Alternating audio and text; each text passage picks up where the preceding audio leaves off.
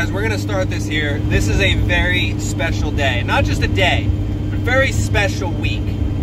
So if you go back, you GPS this entire trip, right?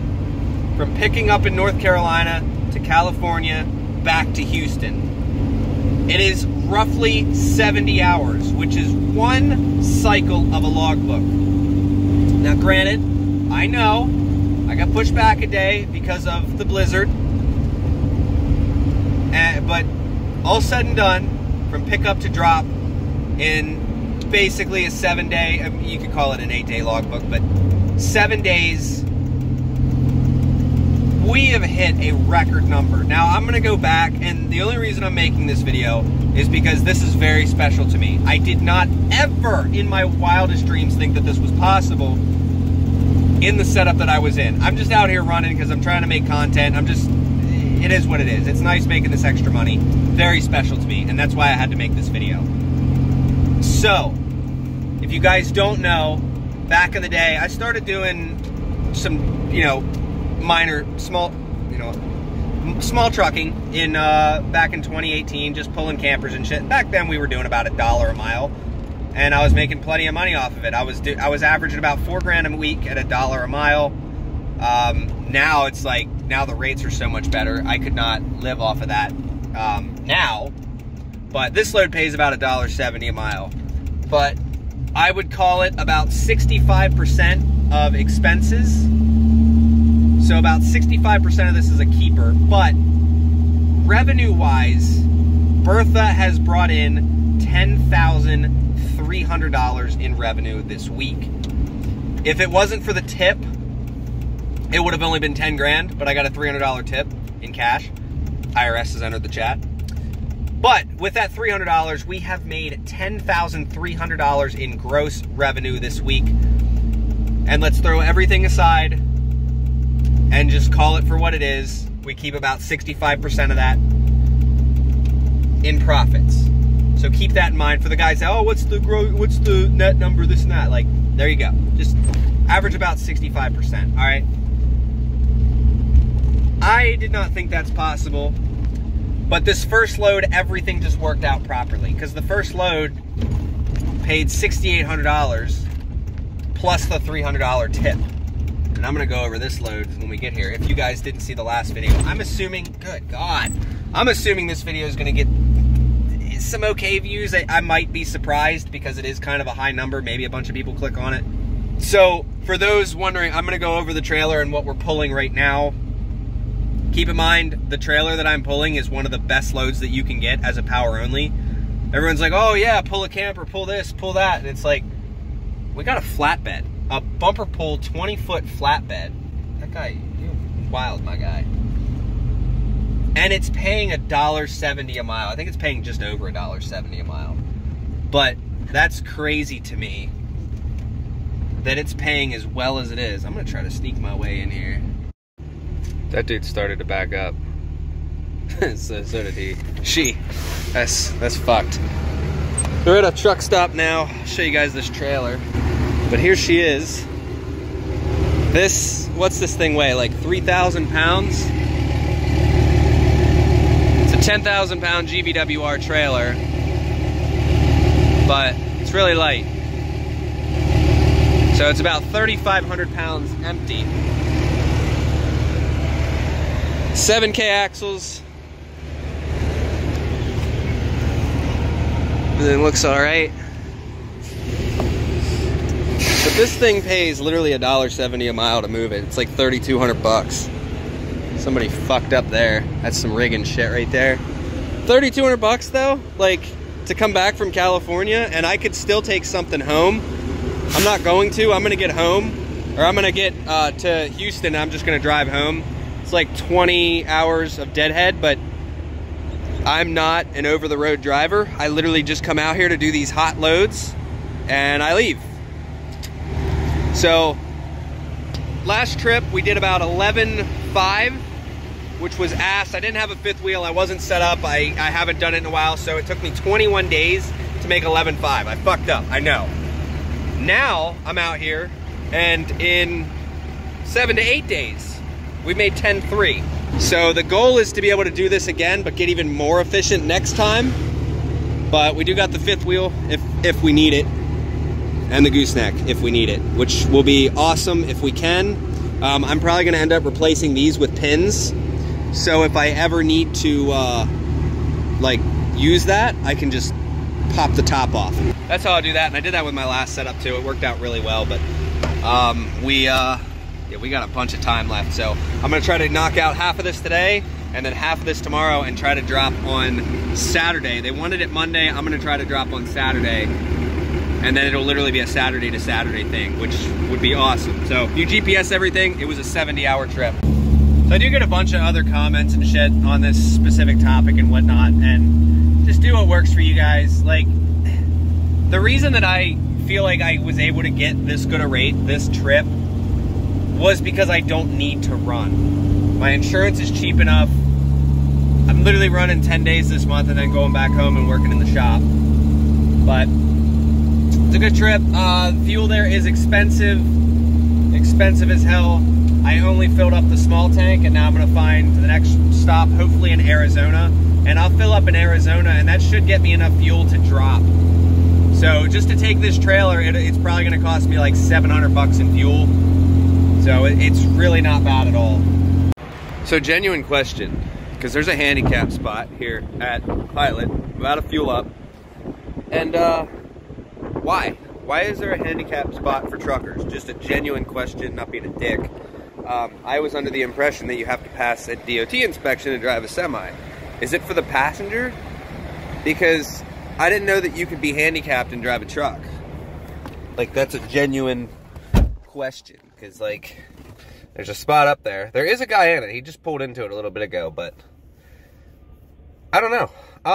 So what we're going to do today is I'm going to run as much as I possibly can. I'm going to try my damnedest to drop tomorrow. Nobody was answering the phone, but I'm going to try to get my ass out of Arizona.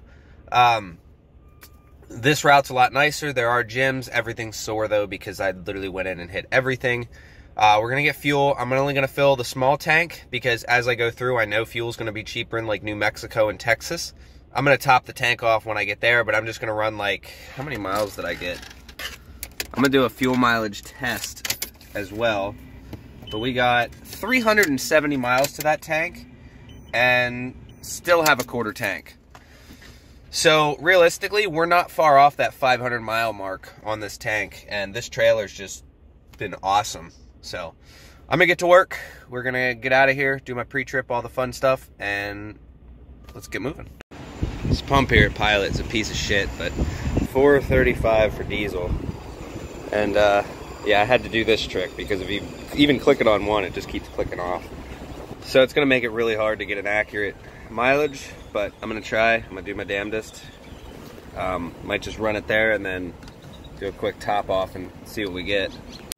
All right, we got about 13.5 miles per gallon. So, it's not great, but it's not hateful either. Like, that's what I'm getting empty.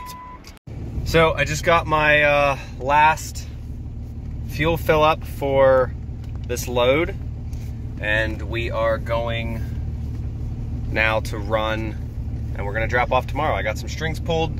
We're gonna drop tomorrow, and should be good. I went and got food, so we are good to just drive the rest of this remaining trip.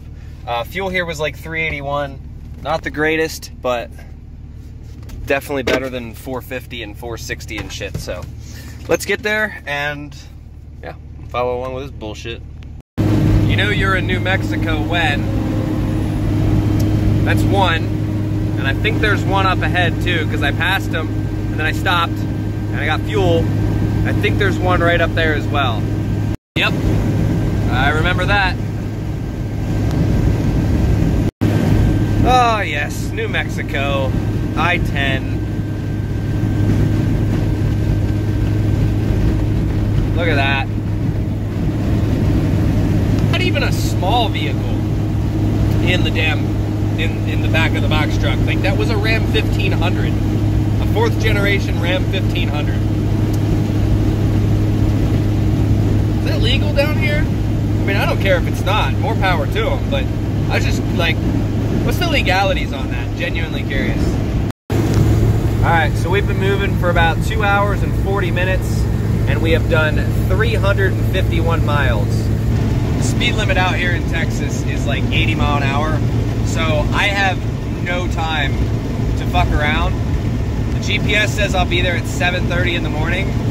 I have to be there before noon. They said in between 8 and 12. Otherwise, I can't drop till Monday.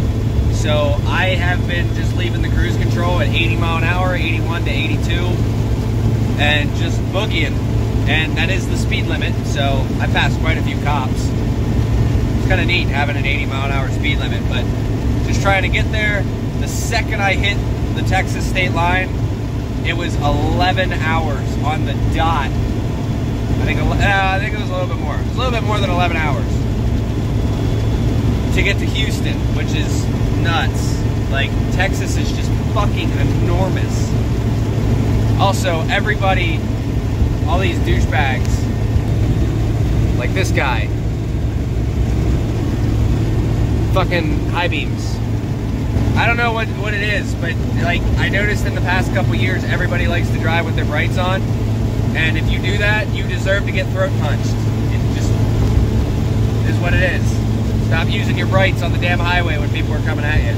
I love these reverse lights because I blind the fuck out of anybody behind me that has them on. They shut them off real quick.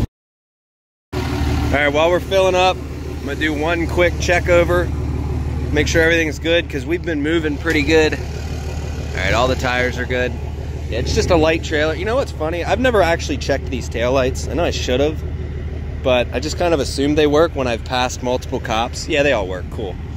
I was concerned by that, but we're gonna drop tomorrow. We got like 6 hours and 20 minutes left. Everything's good. Just need to finish. This should be, I don't know. I don't know if this will be my last fill up. We got 371. So I'll let you know. All right, so next day we're about 50 minutes from dropping this thing. And then we are headed home. I did take a little bit of a nap last night, but she's doing all right. I did have my first encounter with Bertha last night. The ABS light kept flashing, and it was really annoying because it would like bing and then turn off, and then bing and then turn on, and it just kept ding, ding, and it just pissed me off. So I read the code, the rear ABS sensor. I just unplugged it for now. I'll take care of it when I get home. But other than that, Bertha's been cruising like 78 to 85 mile an hour the entire trip. This load is such an easy load, but I'm gonna personal conveyance all the way home tomorrow. It's like a 20-hour drive. I'd like to be home by tomorrow night, Easter Sunday. So let's get on the road. I got about 50 minutes. Got our paper printed. So let's get out there. Check out this, where does it say? Right there. Total weight, 22,000 pounds. Look at the rate. We're running it for about 32, but the rate on this thing is $3,885. And that shows you what brokers are making on some of this stuff. They tried to offer it to us for 27. We got them up to 32. You'd be surprised how much your brokers are charging. All right, so we have a dilemma. I got here. They told me to get here in between 8 and 12. It is 10:30 in the morning. And all of the gates are closed. No one's out there. I do see the steel, so I know I'm in the right place. I checked the address. Everything's good. So I need to figure that out. But I'll run over that grass and, like, I don't give a shit. I'm going to drop that trailer. One way or another, I'm dropping this trailer. It's not like it's a big trailer. I'm gonna call someone. I'll give me a minute. All right, we have good news, and I'm gonna get out to talk because, like, it's beautiful out here down in Texas. It is Houston, so it's kind of like shitty, but they're closed. So the broker actually isn't too far up the road, mind you. This dude is awesome. I very rarely will I say that about a broker, but this dude has gone above and beyond and literally made sure that I can drop this thing today. Like, he's probably a half hour away, and he's coming to meet me here. Unlock the gate, drop the trailer off so I can go home. And I'm gonna take personal conveyance because I'm literally just in a 9,000 pound GVWR pickup truck. I can drive up empty and do whatever the fuck I want at this point because I am pretty much free. I'm not committed to anything. The trip was under 8 days for this month. yeah, we're just going to personal conveyance back home. It's like a 21-hour trip. I don't think you can do that in a semi and any vehicle over 10,000 pounds, but I am 9,000 pounds GVWR. So when we get back home, we got a bunch of maintenance for Bertha. We got to do a bunch of stuff for the Dakota. The shop is full, and I got to get, like, I cannot come out here and do another one of these runs for at least 3 to 4 weeks. So just keep that in mind. Bear with me on the shop stuff. I need to get the lights ordered, but shop lighting, motorcycle parts. We got new flooring for the house coming. They're redoing our floor. I think that was like 2,500 bucks. We got the Dakota needs a bunch of work. We just got that to go through inspection. So we got like brakes, ball joints, bunch of shit we got to do to it. I got to do U-joints on the drive shaft. We drove that truck a lot. I think we put like 15,000 some miles on it this year, 20,000 miles. Wife's been driving the shit out of it. We're going to do a new master cylinder. But other than that, I am pretty much going to close this video out. This is my load, $3,200. Dude, I'm proud of this one. Like, and this broker's been fucking awesome to be able to help me out like that. Cause he's like, yeah, you can't drop till Monday. And then I was like, well, I kind of want to be home Sunday for Easter and shit. And he's like, all right, we'll make it happen. So he did, and then he gave me a different address, which is this address. But kind of had me going, because there's one gate down there, there's a second gate down there, and then it says, and they're both closed, and then it says, oh, the address is up here because there's a sign. And then I come here and it's closed. So waiting on him. I'm not going to film anything after that. Appreciate you guys for sticking around.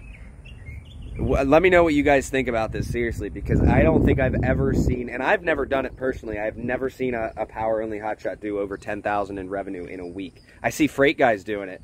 I don't ever see someone doing it with this. So, and like I said, if you want the cost breakdown, it's pretty much 65% of whatever I make I get to keep. So 10,000, let's just say 6,500 bucks in profit in a week. That is very, very, very good. So, appreciate you guys. See you in the next video. Oh, and also keep in mind, my record week before this was the last time I was out. We made $7,100 on the first week. And then the only other time that I made anywhere close to that, I think I made $5,600 back in like 2019 was like my peak week. So, it's always just been $4 grand. So, all right, now we're going to end it. See you guys.